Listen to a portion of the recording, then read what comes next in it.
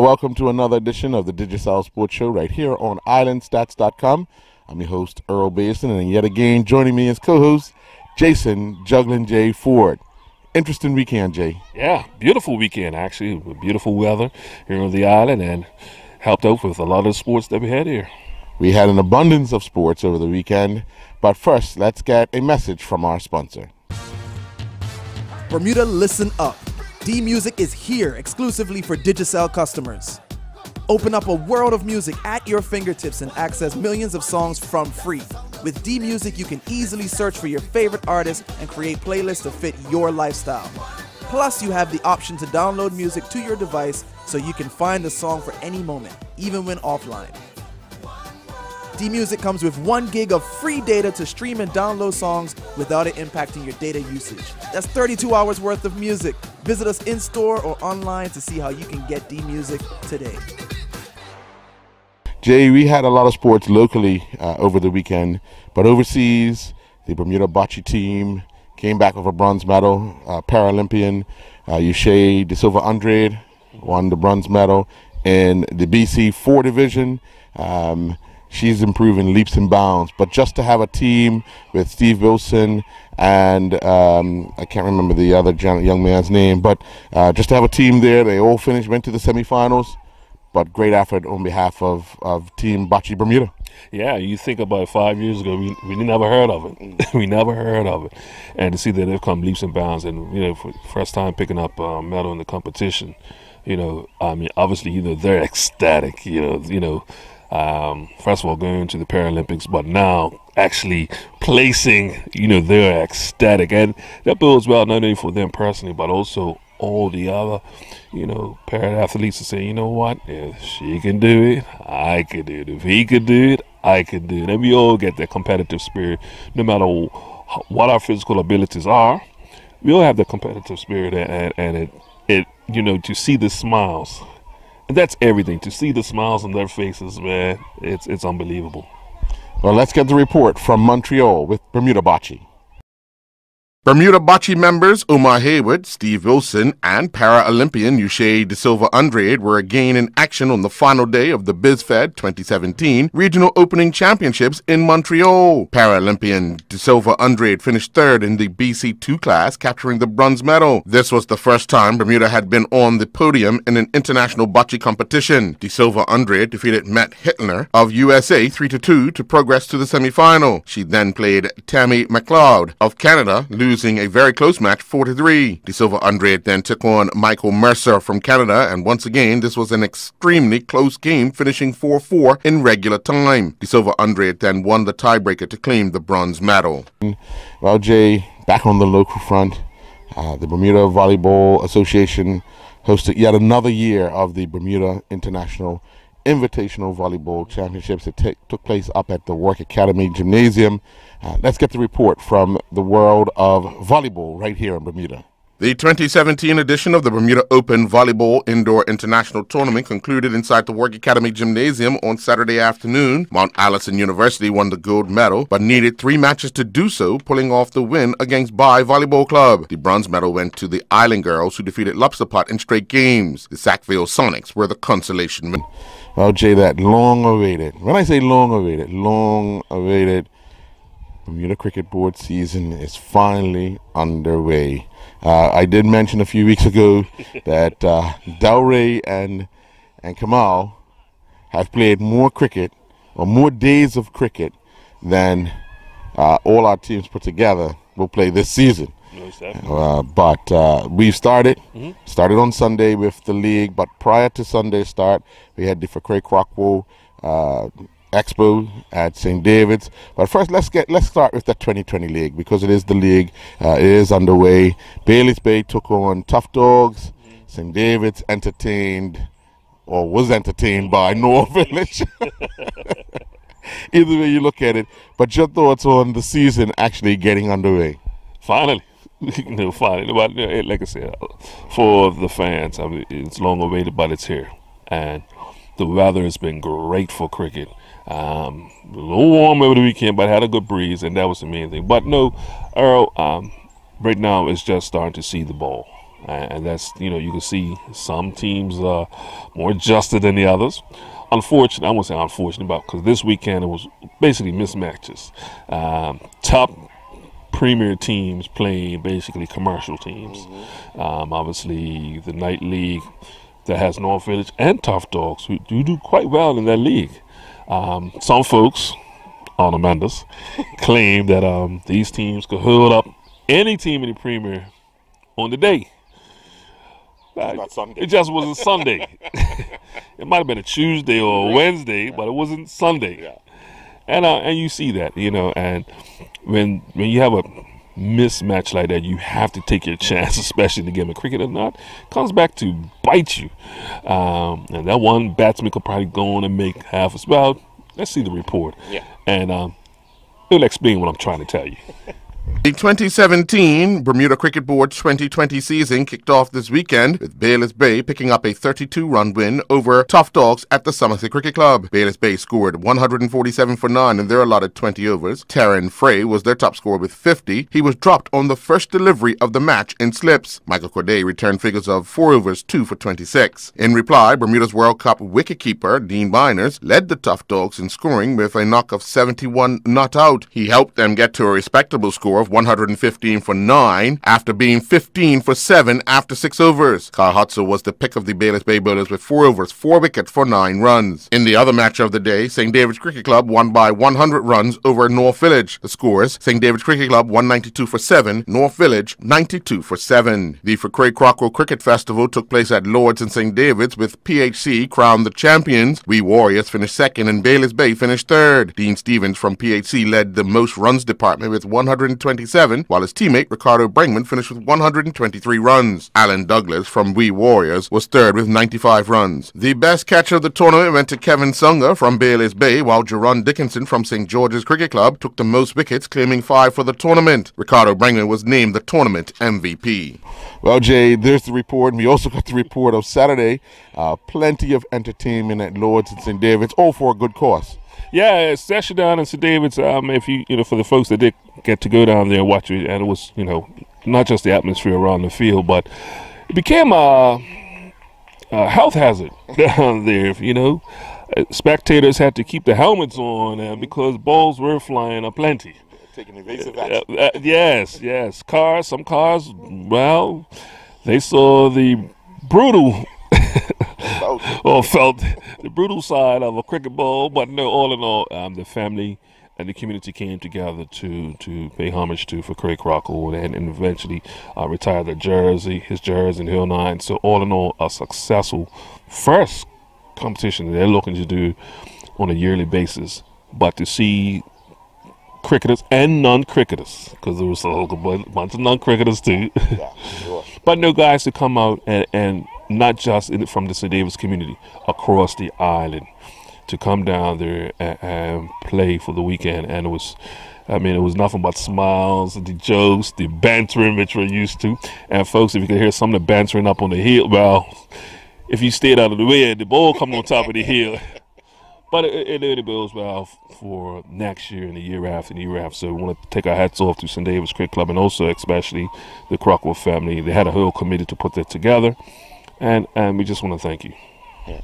Well, Jay, also staying with the news of cricket, Bermuda's ICC America's opponents, USA, it was discovered or reported yesterday that they're facing expulsion from the ICC.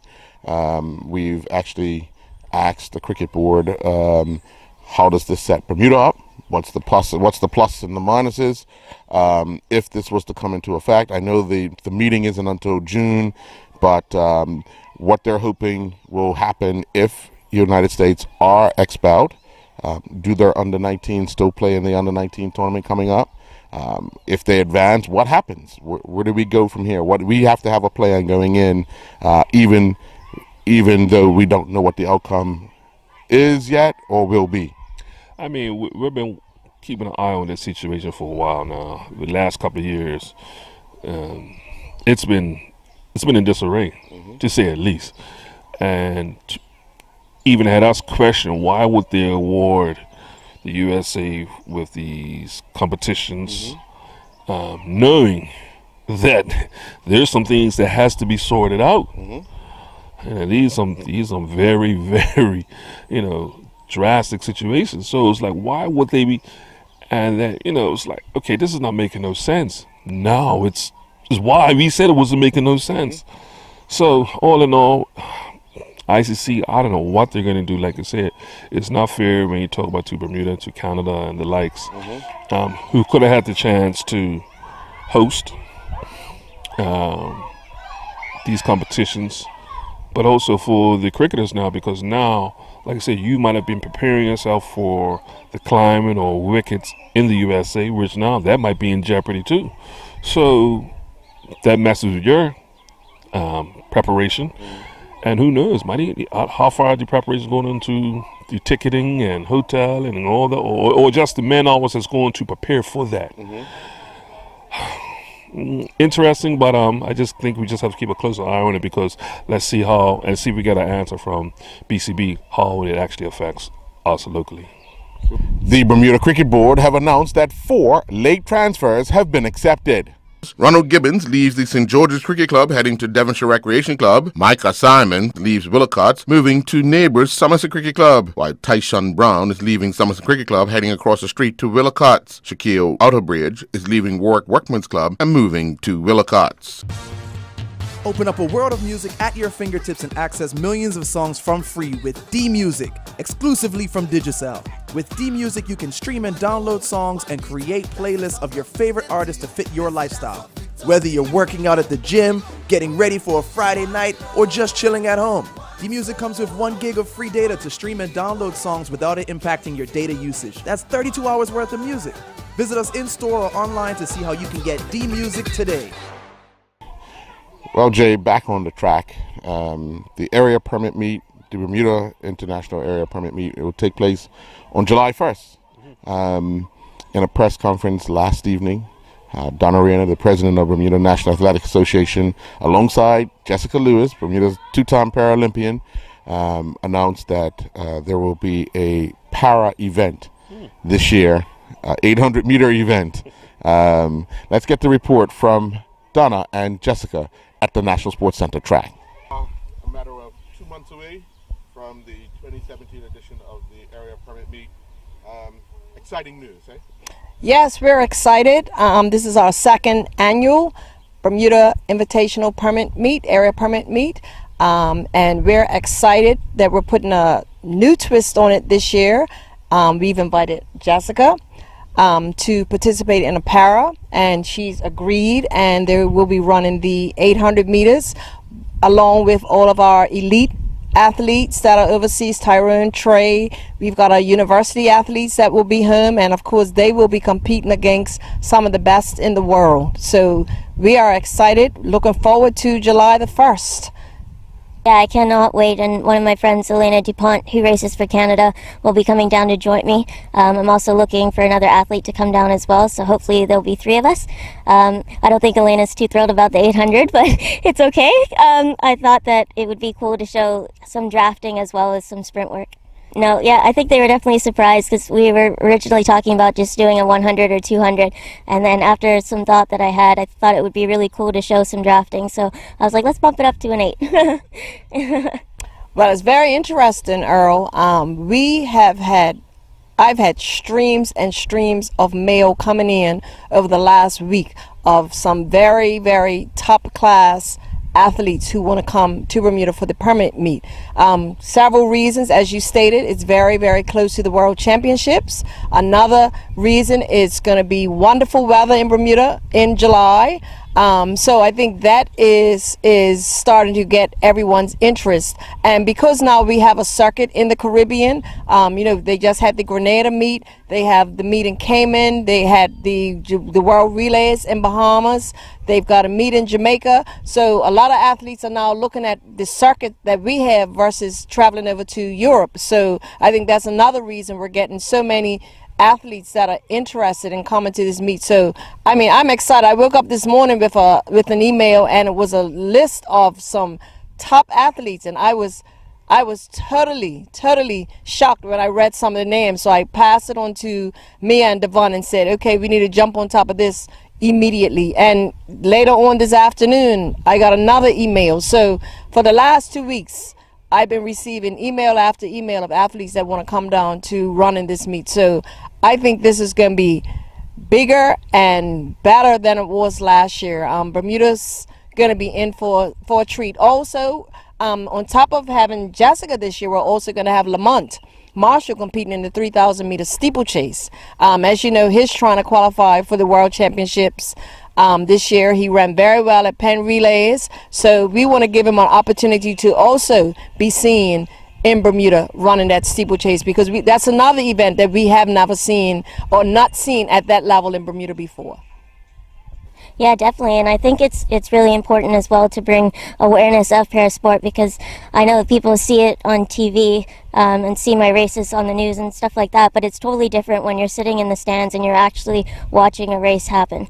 Totally different. So it'd be pretty awesome to bring that to Bermuda. I'm gonna enjoy it and just enjoy being home, and just competing with Elena here will just be incredible. We're starting our racing season in 2 weeks, so I'll start getting my adrenaline pumping through that, and that'll definitely amp me up to come here to race. It'll be probably, I think, my second to last race before I head to World Championships, so it'll be pretty exciting. We have, I was stating earlier, for most of the events, right now we're oversubscribed.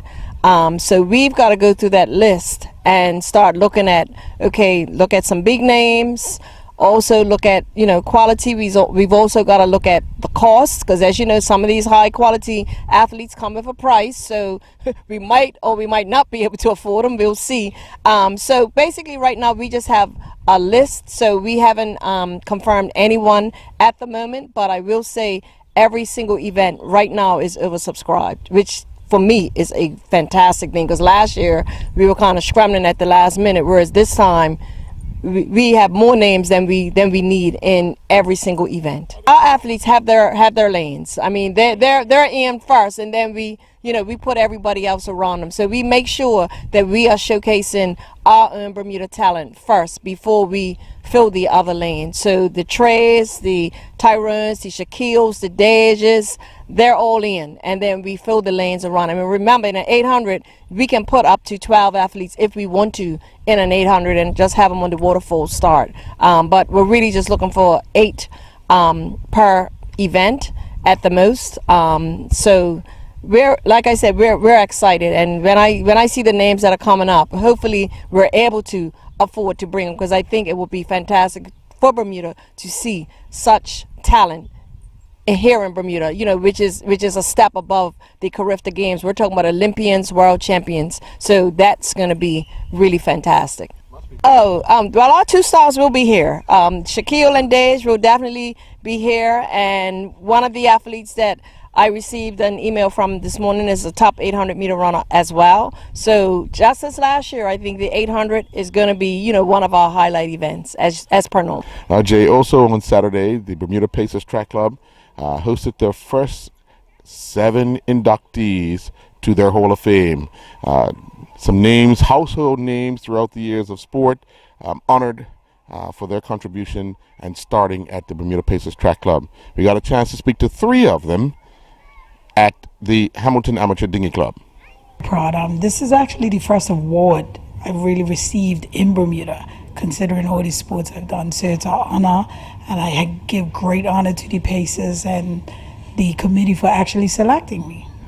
Starting out your career at a young age, obviously you had a target in mind, because you had Sonia there. You had Sonia as a person that you was trying to meet those goals and surpass them. How did you feel going into your first Carifta? Does those feelings come back when you get this honor? Well, the first Carifta was definitely an experience. I actually had a breakdown at my first Carifta, but thanks to Coach Jerry Swan, he pulled me through it, and the fact that it rained in the middle of the competition, so we actually had to stop. He pulled me through it, and I managed to win the gold medal, and actually I think I PB'd on that day, so it was a good experience after the fact. Initially it was shock-taking. Well, you obviously had a chance to mentor some of the kids that were on their first time this year. So did you see what you saw in yourself in some of those kids going there, the fear or just being around so many people? Definitely. I think for our kids, it was definitely the first time that they'd actually been in a full stadium. So it was shocking to them, and you could actually see they were like overwhelmed. And I think that affected one or two performances, but overall, they done really well and they coped excellently.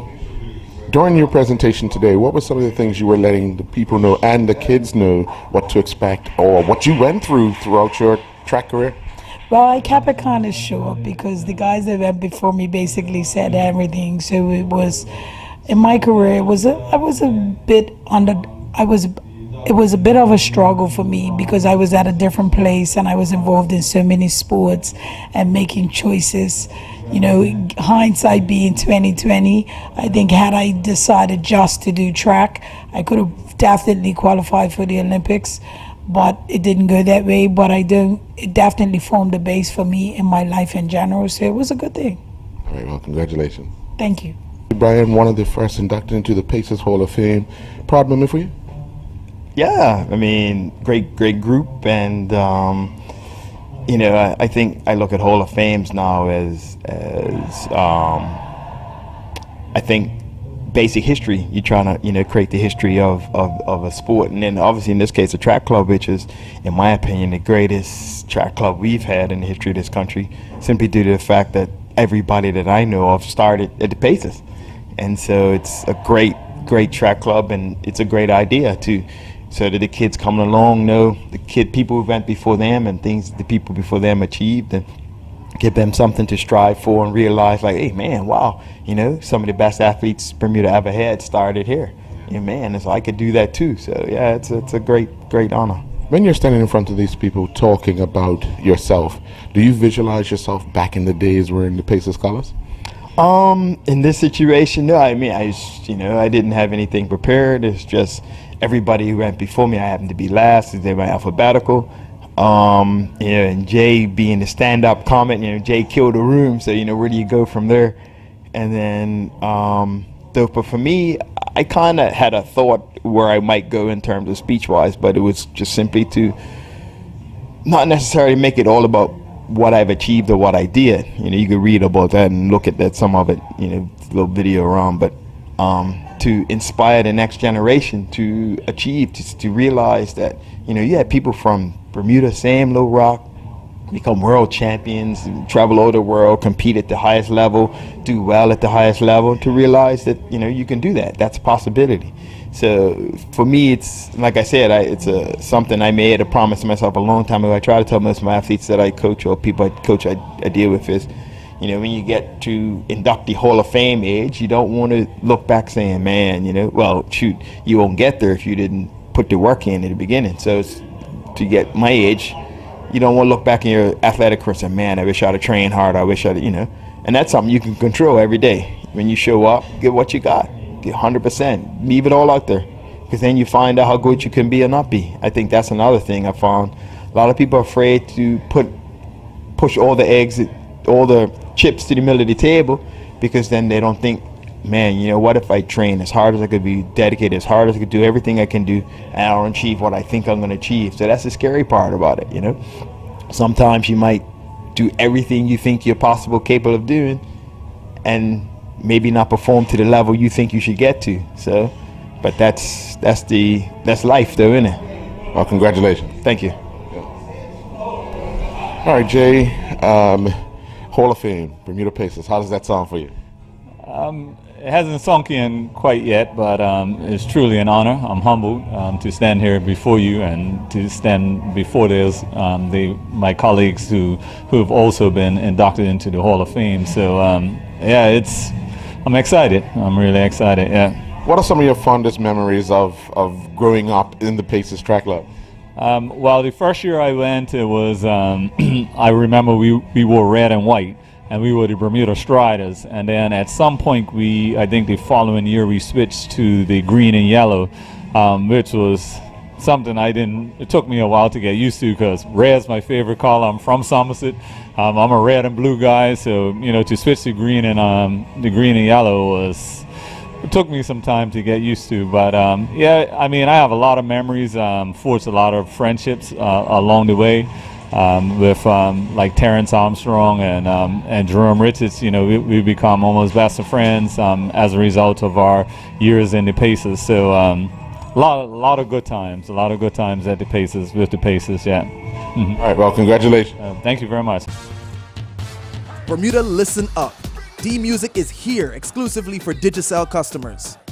Open up a world of music at your fingertips and access millions of songs from free. With D-Music, you can easily search for your favorite artists and create playlists to fit your lifestyle. Plus, you have the option to download music to your device so you can find a song for any moment, even when offline. D-Music comes with 1 gig of free data to stream and download songs without it impacting your data usage. That's 32 hours worth of music. Visit us in-store or online to see how you can get D-Music today. Your thoughts on Bermuda Pacers Hall of Famers. And I know you personally know quite a few of these guys and would have some stories about some of the things that you know about them personally. Well, something we just can't see on TV, Earl. No, Earl, it's we've been talking about the last couple of weeks, and this weekend, especially this weekend, was a weekend of being honored. And sometimes as a community, we take too long or we wait till somebody's passed to actually appreciate and show them our appreciation for their accomplishments in sport. The Bermuda Pacers done a great job of these nominees. All of them obviously well-deserved. All of them well-deserved. My question, because, you know, after reading some of the bios, but we lived it. So even from Terrence Armstrong to Jay Donovan, to Leslie Rooks, to Terry Lynn, to all 7 of them, my question would be Clive Long. What was the inspiration from Clive Long? Because a lot of those years, Clive Long was here, and Jay and Terrence probably got the last little bit of Clive Long. But just Clive Long. I mean, the Pacers have been there, but Clive Long really started a crop of athletes that done very well. And to hear these lots of accomplishments, when you see the athletes now, it's like, and that's, I'm thinking that's one of the reasons why we need to have these Hall of Fames and have these, because now we could tell the runners of today, this is what your coach did. It's not, you know, he did this. He has been down the same, you know, route that you're going through, you know, and it was so amazing because about speaking with Kyle Leiphorn, just on a different note, speaking with Kyle Leiphorn probably about 3 months ago, just in a general conversation, and he was coaching some. Do you know there's a generation now that don't know that Kyle played football? Professional football. Professional football. Let alone that he played cricket. And comment or not, but just professional football, you know. So we have to, you know, we can't wait for somebody else to come here and grab these stories and then tell us back the stories that we already know. So the stories that you hear from these trips, or you've been on a lot of these trips. I ain't saying nothing. You see what I'm saying? But no, and it's great, like I said, for them to be honored and appreciated. Yeah. Well, I'm glad you mentioned football, because the Bermuda Referees Association hosted a FIFA course for some 30-odd referees. Let's get a message from Talisha Anton, one of the FIFA instructors that concluded on Saturday. Talisha, you spent a week in Bermuda, well, just under a week in Bermuda, with our referees, and you're more of the fitness instructor. What's some of the things you've seen that the referees would need to improve on overall?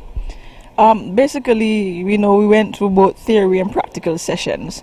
So one of the things that we thought that was important to them is understanding training principle. Like in anything in life, they're principles. The same thing with training, understanding how we should progress, how we should be specific to what we're doing, to the demands of the game, etc. And also the training categories, understanding the components of fitness, the agility, the coordination, the speed, high intensity, the low intensity, you know, having that aerobic base before you can go on to do anything that is very strenuous for the body, etc. So we would have done some of those activities in practical and also through theory, which there's a better understanding now. Of course, in going on, there is a lot of work that needs to be done in terms of speed not generally an issue, but the aerobic base that we spoke about earlier that's needed is very important. And it's, you can see based on the fitness test that was done, that's a huge part of training that we have to develop through all the referees, and then just go step by step and having them progress in the way that we want them to be as elite referees. Being that you do this, well, we seem to get this once a year. Is that enough as far as helping to motivate, giving proper instructions throughout the course of maybe over a 6 or 7 month period? Is it enough? The thing is, FIFA has invested in local instructors as well. So the local instructors from all the countries in the world, as you would hear the technical instructor says that what is being done here is done all over in the world. We would have met through a 2 or 3 course in which these material now are passed on to the local instructors as well. So even though each country may get a referee assistant program, a RAP course each year, the instructor would have had knowledge also as to prepare the training programs and to help them. So the issue really is how committed are the referees then, and even the instructors, the commitment of the instructors to get it done. So once a year shouldn't be bad. 2 times a year, if the association wants to get somebody in to get it done, that's cool, but the instructors themselves should play a major role in developing the referees as well, because FIFA is also helping in their development. What got you started into the administration side of refereeing? I won't call it really administration, but I was a former national goalkeeper. I had hopes also of being a FIFA referee. I went off to university, went back home, and then just jumped right into what I studied: physical education and sports, and even therapy with some clubs and fitness with some clubs. And then I just decided I continue with the referee. So through the same 2 or 3 course I was explaining to you about, that the instructors have the opportunity to go, I was afforded one, and from there I was greeted by an instructor who saw my ability and my strength and everything, and he basically encouraged me to continue pursue it. So I continued training, studying through the other courses and so on, and that was 2013. And 2 or 3 years ago I was given the opportunity to be a regional development fitness instructor, just in charge of a few countries in the Caribbean. And last year was really big for me, because that's when CONCACAF really invited me to some tournaments and so on, and FIFA invited me to the Under-17 World Cup as well last year, and then this is where now I'm in now as a fitness instructor. So like anything in life, like what we've been explaining for the referees, even I myself had to go through the process of understanding, and for me I had to do the training as well. I had to show my ability as well, because there's no way I can come and say, okay, this is a running technique, knees up, leg extended, and I can't do it. I should be able to demonstrate it well as well. So I had to go through the entire process as well, that I'm trying to put the referees through. So I'm letting them understand, even here or anywhere else I go in the Caribbean, that, listen, even me as an instructor, had dreams to be a FIFA instructor, had dreams to be a FIFA referee, but I had to put in the work. And you as a referee must put in the work to get to the FIFA list as well.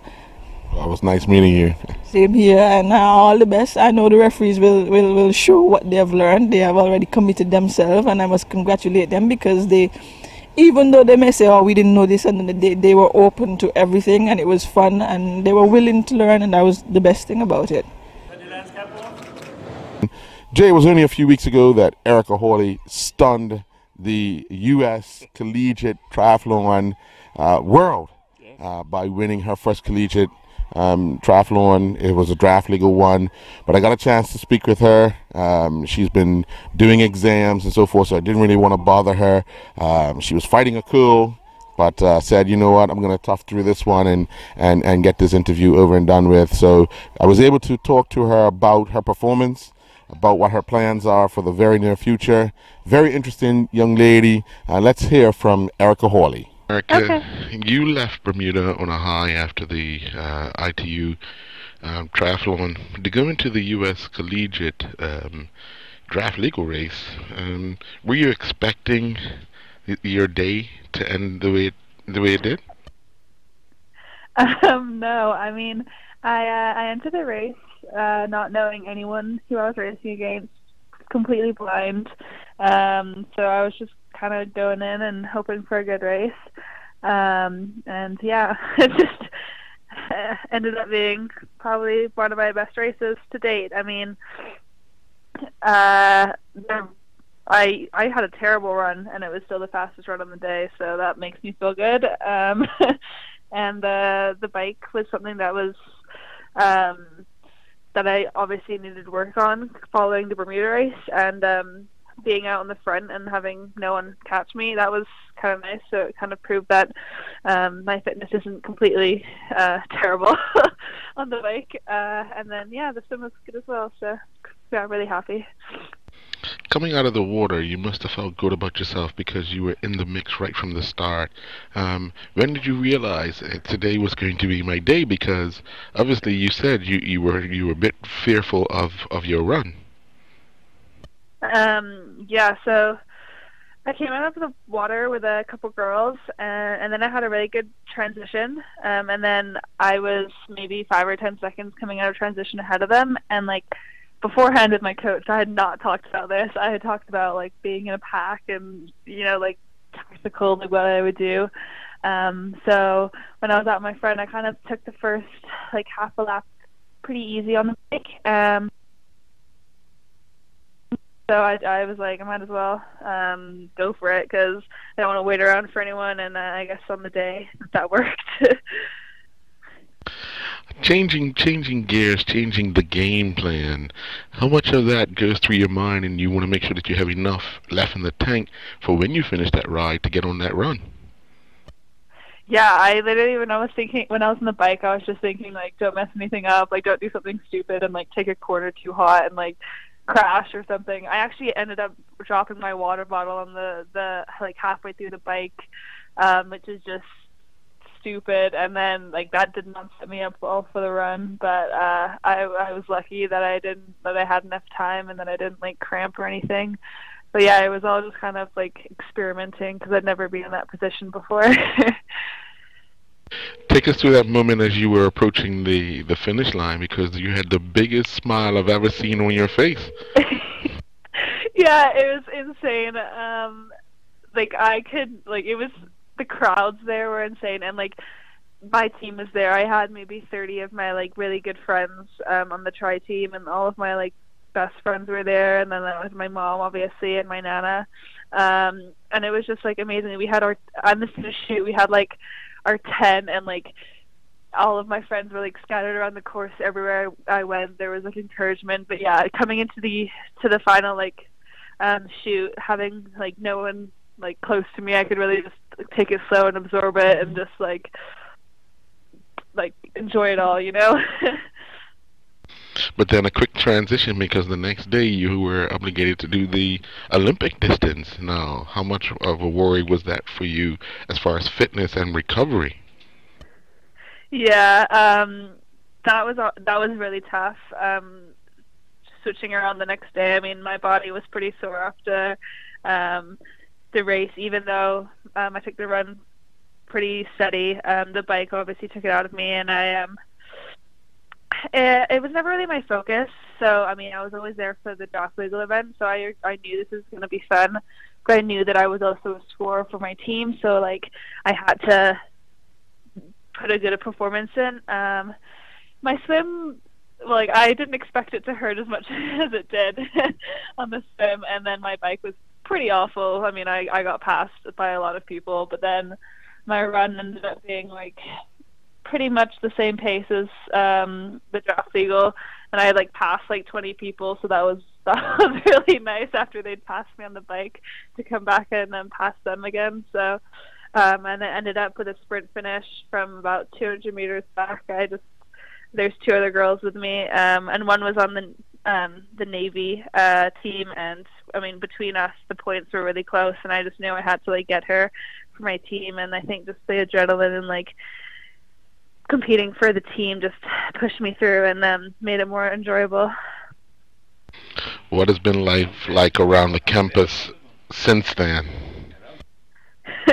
I mean, within our community, it's been like, yeah, we're national champions. I mean, it depends on like it's such a big campus, so only a select few know that we're the winners. But it's been pretty crazy. I mean, I know that people sounds ridiculous, but they like within our team they like think of you, praise you, like especially me, Nick and Dan, because we all got a national title, and like I feel like people are looking up to us, and I feel pretty like on my high horse, but I know I need to like step down sometimes.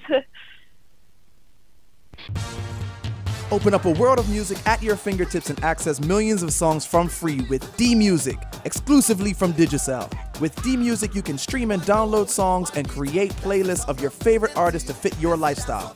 Whether you're working out at the gym, getting ready for a Friday night, or just chilling at home, D-Music comes with 1 gig of free data to stream and download songs without it impacting your data usage. That's 32 hours worth of music. Visit us in-store or online to see how you can get D-Music today. Well, Earl, when you hear her name now, you know what I'm thinking automatically. The next Flora Duffy. Sure. Flora's opened the door up, and I think Erica's going to run through it. Sure. That's, and I'm pretty sure she's already thought about that too. But the talent is there. The talent is there. And she's in a position now to take advantage of the coaching and the training, the facilities and the equipment and the technology that you'll need for that sport. And she's got the support from us, the people from Bermuda. So you know what? We wish her the best. Well, what a way to end it. Erica Hawley, all the best. I'm Earl Baston. I'm Jacqueline J. Thanks for joining this edition of the Digicel Sports Show right here on Islandstats.com.